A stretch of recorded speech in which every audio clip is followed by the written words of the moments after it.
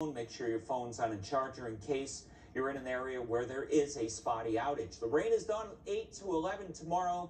If you're going to the UConn game tomorrow, sunny, windy, and warm. Anything you're doing outside midday tomorrow, 70 degrees. Another unbelievable day. Temps start stepping down Sunday and next week. You will all complain to me. Most of you will complain to me. 40s for high temperatures next week. Here we go this morning. Not much going on for the morning, but as I mentioned, at noon, look at the showers coming in already, and it expands over through the state at 3 p.m. So outdoor workers, same for you. Earlier is better than later.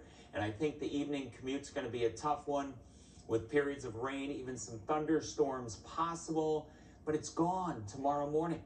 Dry for this morning.